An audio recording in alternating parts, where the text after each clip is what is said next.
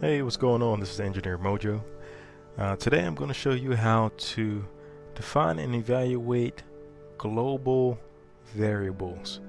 If you've looked at some other tutorials, I've showed you how to define variables locally, but I'm going to show you how to define a global variable. So as always, in Mathcad, just a quick note, I'm using Mathcad Prime version 3.1. You want to come up here to the top left and click New Sheet. This populates a new gridded sheet with your blue cursor insertion point, which tells you where your next region, whether text or math, will be inserted onto the page. I'll insert a text region real quick just to show you what we're doing today.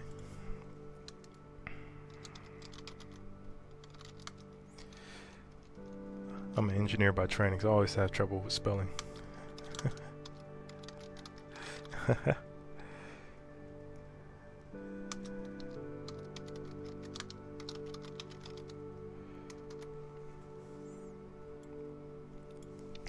Defining and evaluating global variables. So just a quick review, whether you've watched my last tutorial or one of my last tutorials or not. When you define a variable, it's pretty simple. You just type in with that whatever symbol or letter you want to use as your representation for the number. You want to type colon and type in the value that you want that symbol to represent, and then you can hit enter, or you can use your arrow keys on your keyboard or your mouse to click out the region, and voila, that variable is now defined as 6. But this is defined as 6 until in your sheet by chance you define it later. So let's give you an example. So you have x, and then we'll define y as 2. So we'll do x plus y equals 8. But now I'll change x to 4, and now when we do x plus y equals, now equals 6, because x in this first equation equals 6, but now x in the second equation equals 4. So now you have different values for x plus y, and sometimes this is okay. You mean for that to happen just because the way you're setting up your calculations, that variable will change. But sometimes in your sheets, you want a variable to stay the same throughout the entire sheet. You don't want to make the mistake of changing it by accident. So that's when you want to define a global variable. And how you do that is, let me delete all this out just so we can start fresh. So I'll start with x.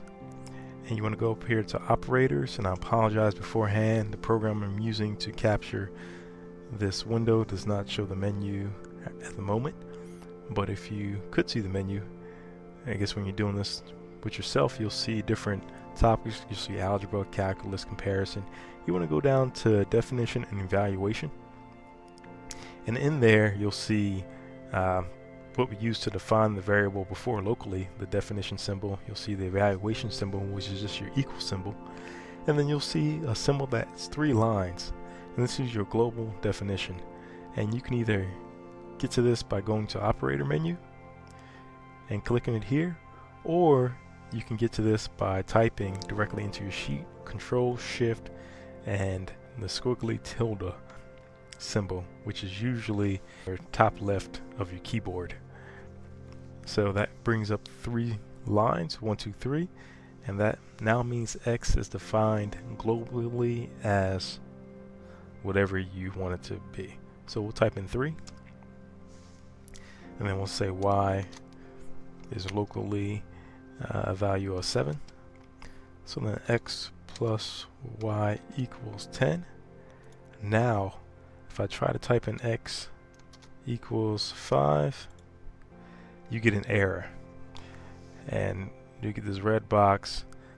Mathcad is trying to tell you that you already have this variable defined globally throughout your sheet, so you either have to remove this global definition or remove this variable as x and change this to a a z or something like that.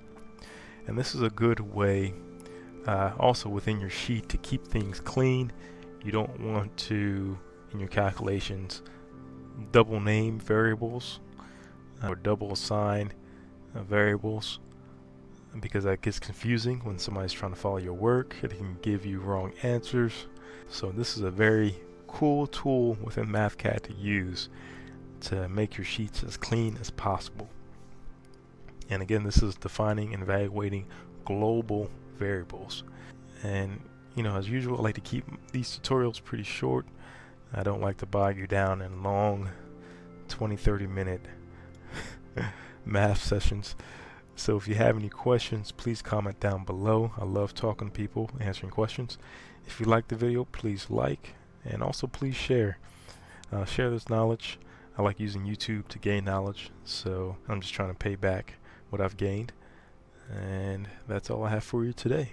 Thanks, and be on the lookout for other tutorials.